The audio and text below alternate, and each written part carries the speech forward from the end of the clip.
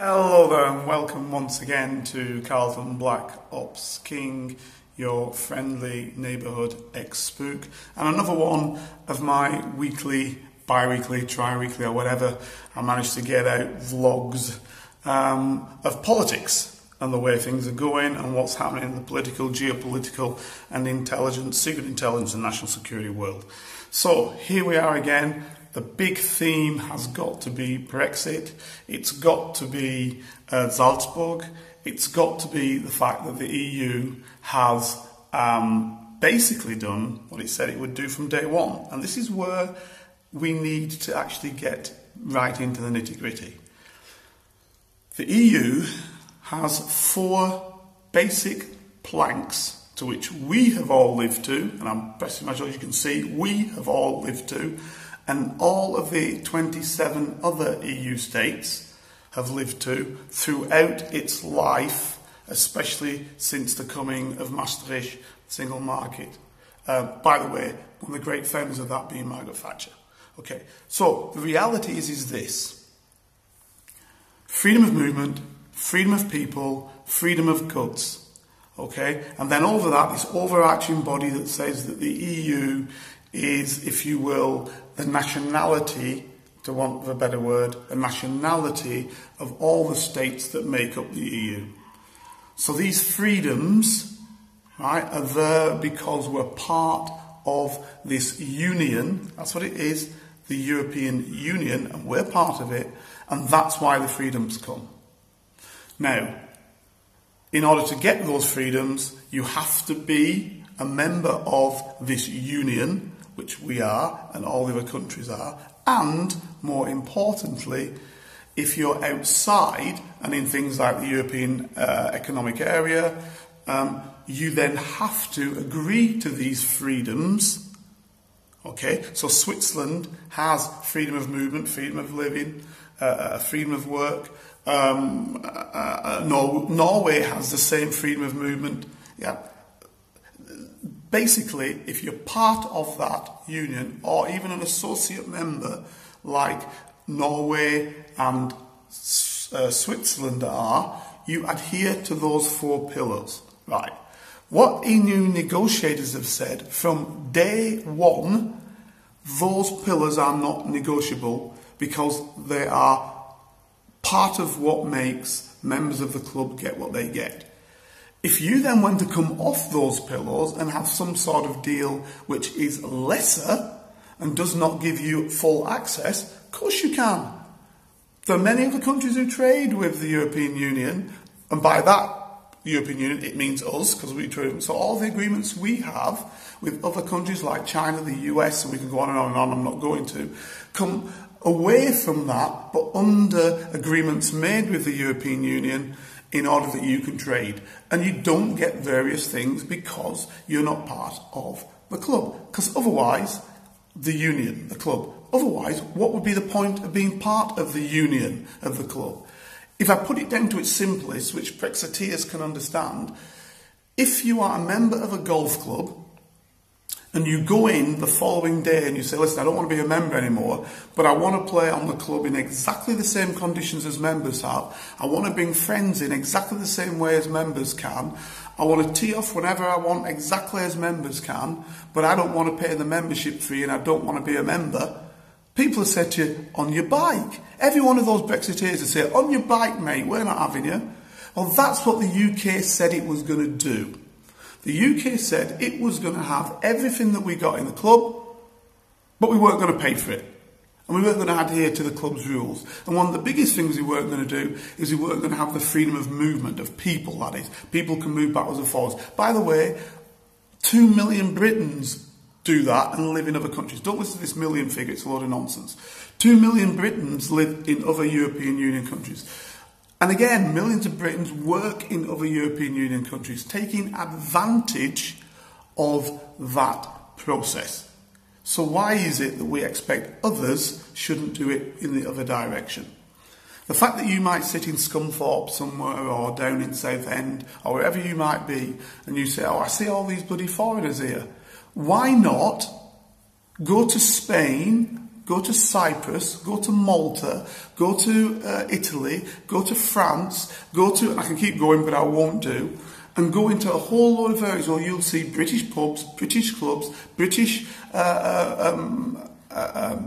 companies, British people living in British enclaves, where, by the way, unlike the foreigners who come to Britain, the Britons don't speak a word of the language, and I mean a word of the language. When you go into the health services in these countries, you see a whole lot of Britons, generally older Britons, sat there taking up the health service of the system.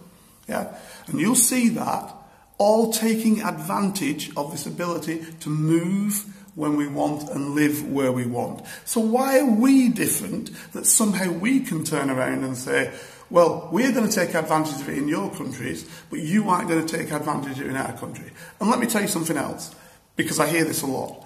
We are not giving those people any more, in those countries, any more than the Polish person is giving to the United Kingdom, or any less.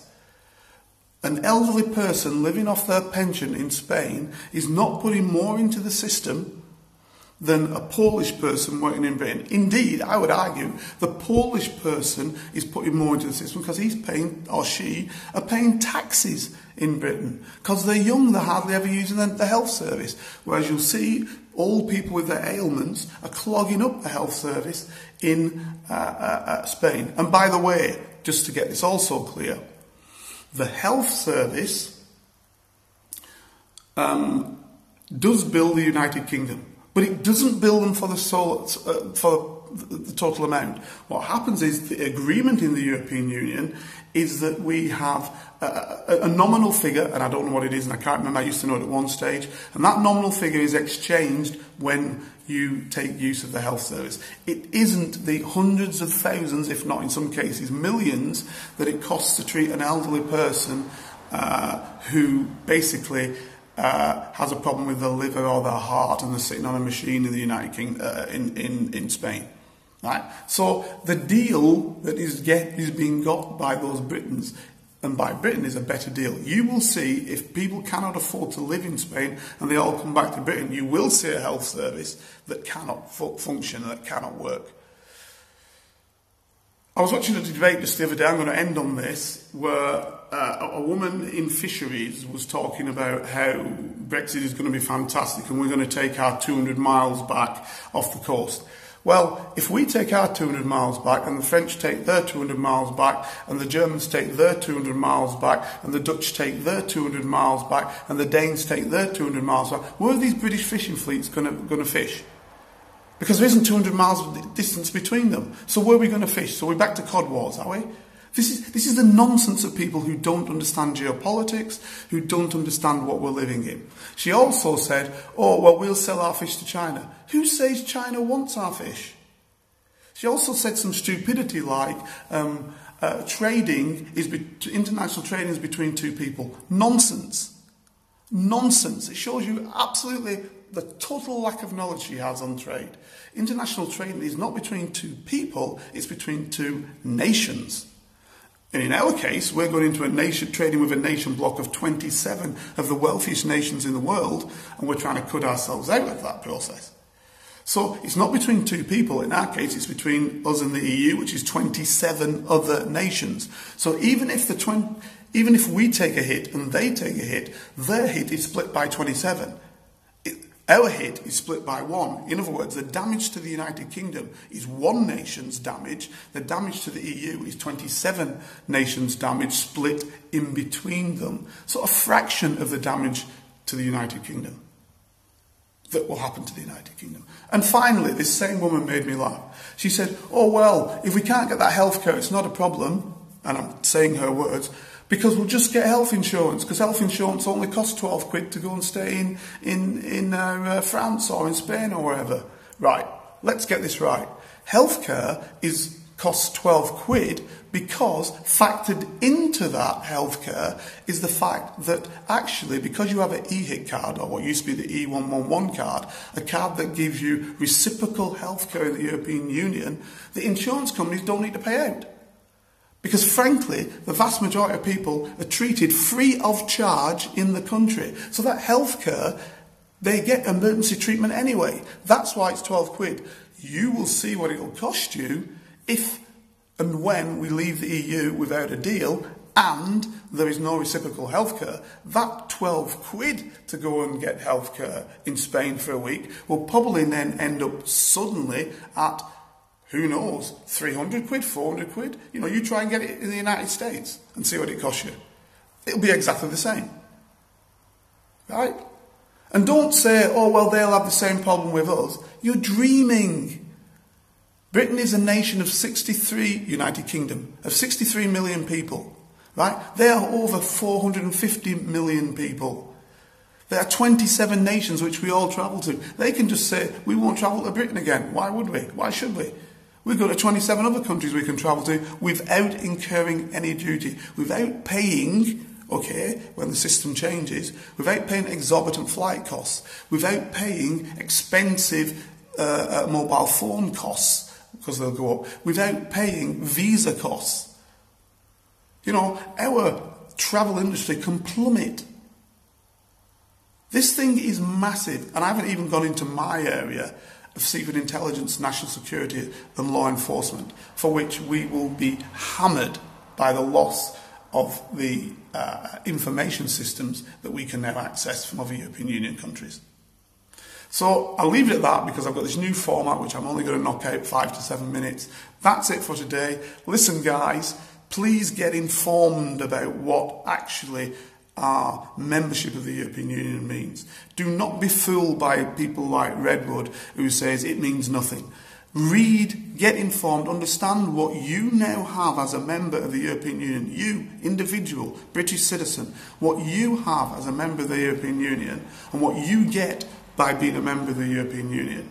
Read up on it, understand it, and then, once you've got an informed position, then vote. You know, I'll put it to you, be brave enough to put your hands up and say, I didn't understand what the European Union did for us, or what we do within it, or what it means. Please put your hand up and say that. And for all the others, finally, on the last point, for all those people turning around saying, the European Union has not moved with us. The European Union hasn't moved, so we'll play a hardball. We'll stand and tell them this is what we're going to do. We're going to pretend. Let me say to you something. For the last 50 years, 40 odd 50 years, the European Union, on people from European Union member states, definitely since the closest of the Union came about rather than the European Economic Community, what has happened is that civil servants from the European Union have come and worked in Britain. It's an exchange programme. We are meant to work over there. But because there are not enough British people who speak languages, and believe me, because I'm one of the few people who do speak a lot of the European Union languages, and I'll tell you I was in demand in a lot of places because people don't speak languages. So because there aren't enough, the places were not being taken by British people in European Union countries, but European Union citizens, civil servants, were working in Britain. So they were working to ministers. They were working to secretaries of state, i.e. the higher level politicians in Britain. Right? So they understand exactly what the strengths and weaknesses of the United Kingdom are. That's let alone the fact that in Brussels we pooled our sovereignty, so they know anyway what the strengths and weaknesses are. So this is not a deal like some sort of business deal whereby you say, oh, we can hide and pretend we're going to do this and that and the other because the European Union won't know what we're doing. No, they know exactly what our strengths and weaknesses are. There are no surprises to the European Union about how strong the UK is or how weak it is. They know exactly because they've been working in working in Great Britain, right? It's a known quantity. It's a known entity. They know that. Don't let politicians fool you by saying we're keeping our cards close to our chest. That's why the European Union, by the way, hasn't found it a problem to say this is what we're going to do, because they know Britain knows what the European Union knows. Because British people have been working there in Brussels, not necessarily now within different European Union countries. So the point is this. No, you shouldn't be fooled by this idea that it's some sort of negotiation, like as if you were working for a normal company and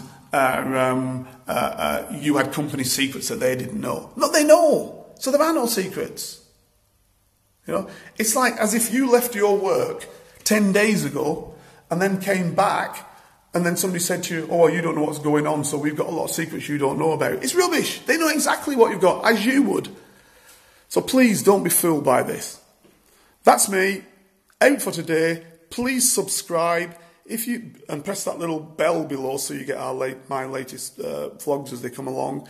If you think I'm talking a load of rhubarb, come back at me. I love it. We can discuss. All the best. See you next time.